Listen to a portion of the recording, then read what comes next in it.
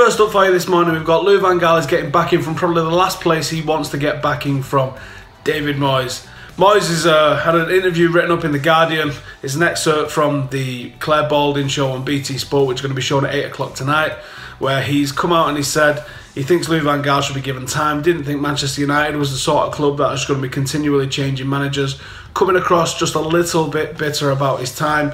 He says he thought he would have done things a little bit differently had he known he was only going to get 10 months and not the 6-year contract that he was given. Well, the thing is, David, the minimum expectation was Champions League football. As soon as that was mathematically impossible, you was out the door. So I don't think you can have any complaints there whatsoever. You took the champions from 1st to 7th. That can't be happening, can it? Next up for you today, we've also got Gary Neville speaking about managerial changes. Gary Neville has come out and said that there is, I can assure you that won't happen. And that's him in response to being linked with the England job and the Manchester United job. When you drill down into the comments actually and his actual quote, he says, in the next 6 months, he will not be taking over England or Manchester United. He doesn't say ever. And I think he's quite right. He's a manager with basically zero experience. He's an excellent TV pundit because he's got a few years' experience in it. But as a manager, he's got no experience in it whatsoever. He's got a month or so. So to ask him to take on either the England job or the Manchester United job after such little time is ludicrous. So I think he's absolutely right, and maybe it is one for the future. But in the next 6 months, Gary Neville is absolutely spot on. It's not for him. Next up, Denis Law has been given a Commander of the British Empire award in the New Year's Honours list. Took a long time to be recognised. One of the few British players with a Ballon d'Or to his name, so it's absolutely right that he's getting it. Should probably be a Sir in the grand scheme of things anyway, shouldn't it? Next one, we've got transfer rumours. Now, Sports Witness, as usual, are doing a fantastic job of breaking down this Darmian rumour. A couple of the Nugget sites have been completely hooked in by this.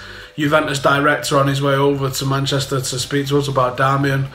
Sports Witness break it down. They trace it back to some newspaper that they're not even sure is a newspaper over in Italy with only 399 followers on Twitter.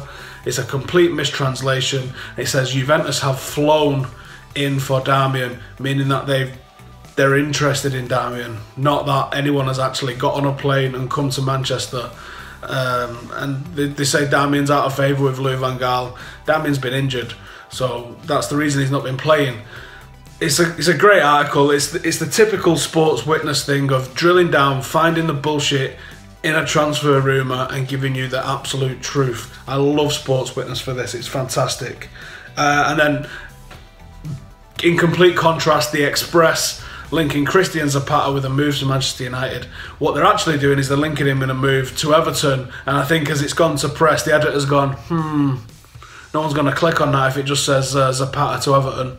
Throw United in there as well. So he's been linked to United and Everton, but I know what he's up to. We're on to you there, mate.